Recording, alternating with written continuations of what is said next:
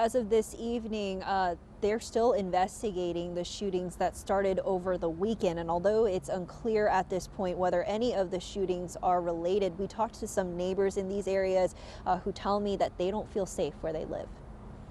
Gun violence is leaving some Bull City residents reeling after at least 8 people were involved in a string of 5 shootings. 3 people were shot in this one neighborhood near the Oaks at Northgate apartment complex in the area of Leadnam Street and Leon Street.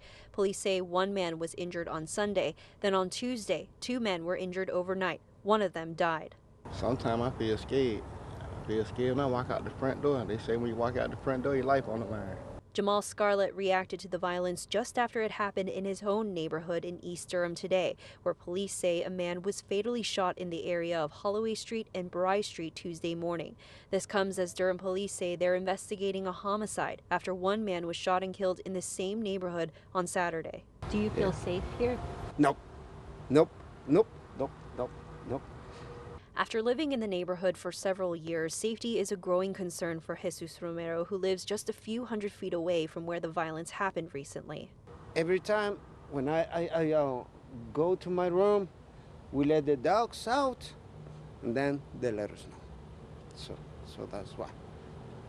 That's the only way we can feel safe. And so, as mentioned, again, these are all still under investigation, especially the 2 incidents on Leadnam Street. Police say that they're still in the early stages of it and can't say at this point whether those 2 shootings are related. However, we do know so far that a total of 3 people are dead. Reporting in Durham, Cindy Bay, ABC 11 Eyewitness News.